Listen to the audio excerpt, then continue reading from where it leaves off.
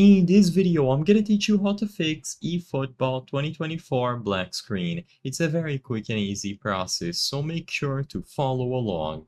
In this video, I'm gonna show you multiple methods to fix any issues attributed to eFootball 2024 not launching. Keep in mind that for this video, I'm going to focus on solutions that work for the PC version of the game.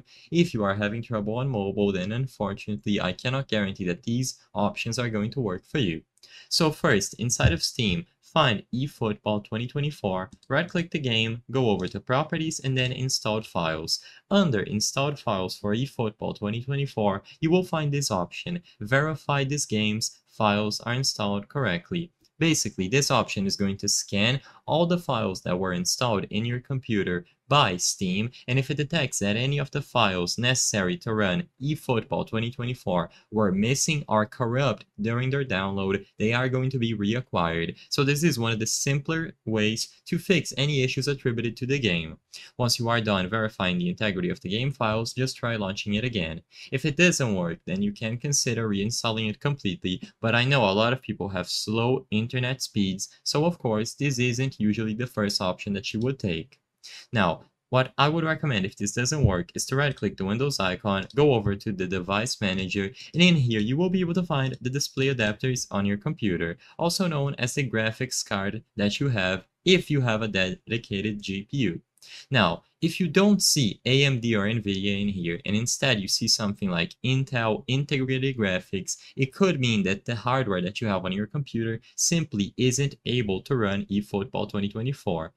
Depending on the CPU that you have, you might be able to get an integrated GPU in there, but if you notice that your display adapter does not say AMD or NVIDIA, what I would recommend is that you right-click it and then update driver. Follow the instructions on screen and let Windows search automatically for drivers. If you notice that you have an AMD or NVIDIA GPU, note down the model name, open up a web browser, and you will be able to visit the website for your respective manufacturer. So for example, I have an AMD GPU, so I would go to the AMD website, select my series of GPU, AMD Radeon RX 7000, and then 7900 XCX. Of course, if you have something from NVIDIA, just go over to their website instead, choose the series of GPU, the model, and then download the drivers. As long as you update your graphics drivers, you should be able to play any game without any issues. The last thing that I would recommend is to download and update DirectX if you haven't already.